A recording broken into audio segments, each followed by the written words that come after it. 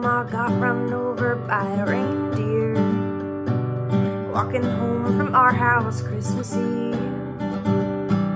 You can see there's no such thing as Santa, but as for me and Grandpa, we believe.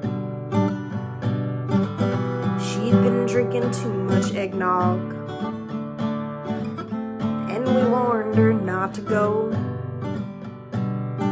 but she forgot her medication as she staggered out the door into the snow.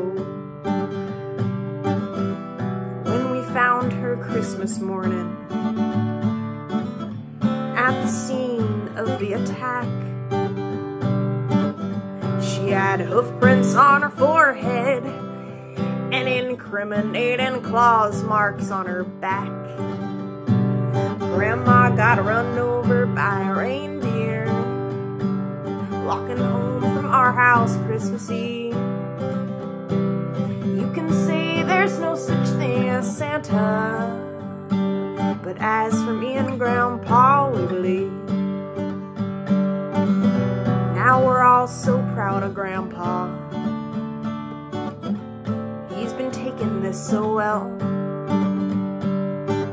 See him in there watching football, drinking beer and playing cards with Cousin Mel. But it's not Christmas without Grandma.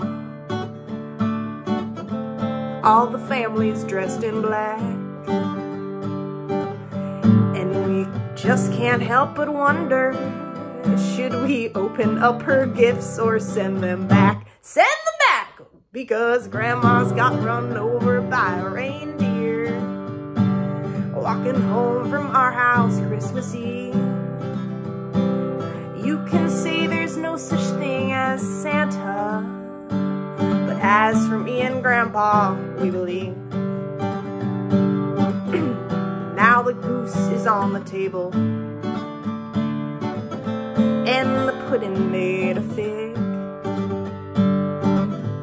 and the blue and silver candles that would have matched the hair on Grandma's wig. I've warned all my friends and neighbors, better watch out for yourselves, 'cause they should never give a license to a man who drives a sleigh and plays with elves. That's how Grandma got run over by a reindeer walking home from our house Christmas Eve.